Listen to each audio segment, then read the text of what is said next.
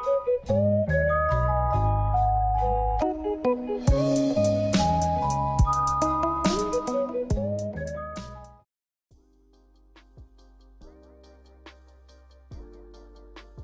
guys, Tech James here. In this video, I'll be showing you guys how to update the Daedalus Nintendo 64 emulator to the latest version. So this is for PSP and PS Vita, but for this video, I just decided to do it on my PSP because I haven't really been using it much. So what you guys want to do is just go ahead and connect your PSP to your PC. So just go ahead and press X on USB connection, and then when it's connected, I will show you guys what to do next. Alright guys, so over on your computer you will need to go to the first link in the description just to get the latest version of Daedalus, if that is how you pronounce it, because I'm not even too sure. But as you can see, version 1.1.3 was updated 8 days ago, but it's not the complete file. All it gives you is an eboot.pvp. So the first thing you want to do is just download the 1.1.2 version. If you've already got it, that's fine. For this video, I'm just going to re-download it again. So all you want to do is just click the RAR file, and that will begin downloading. So it's around 40 megabytes, so just wait for that to download.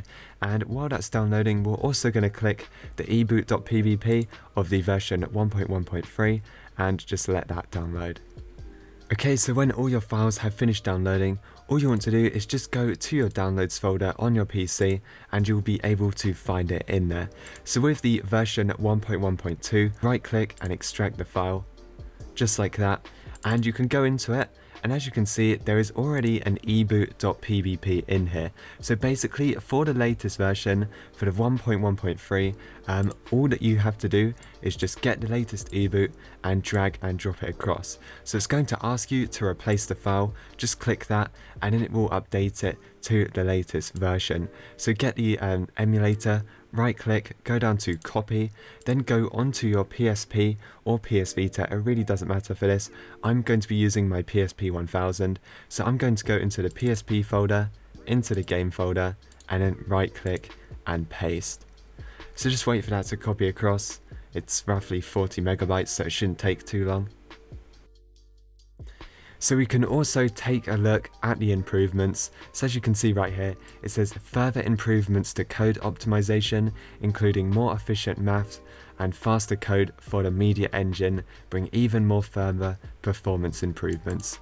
Also, next release may bring a rewrite to Flash Media Engine's Job Manager, making sound processing platform better, and bringing games such as F0X, which were bottlenecked by the media engine, huge speed ups. So that is really good. So if you guys don't know what that means, it's basically gonna make the sound a lot better, and there's gonna be some improvements so the games lag less. So that is the next release, keep in mind.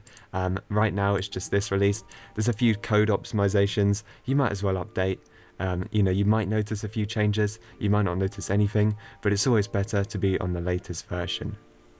Now, because it's a fresh install, it won't have any ROMs, so I'm just going to copy across a Super Mario 64 ROM. So I'm just going to find it on my PSP, so it's right here, go into the ROMs folder, just right click paste all of your ROMs in there, and it's entirely up to you where you get your ROMs from.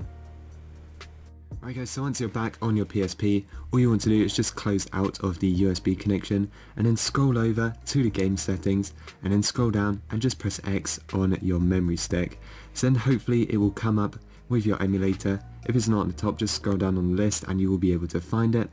But what you want to do first is just press triangle on it, scroll down and press X on information, and you can actually see in here what version it is. So as you can see, we know it's 1.1.3. So all you want to do, press circle a few times and then just press X to start it. So this will be exactly the same with the PS Vita, except you have to use the Adrenaline emulator, obviously to play the PSP games. But yeah, as you can see, cover art is now working. I'm pretty sure it wasn't working in version 1.1.2, so that's always nice. There was a few other features which were on the GitHub page, but there wasn't really anything too big for me to mention.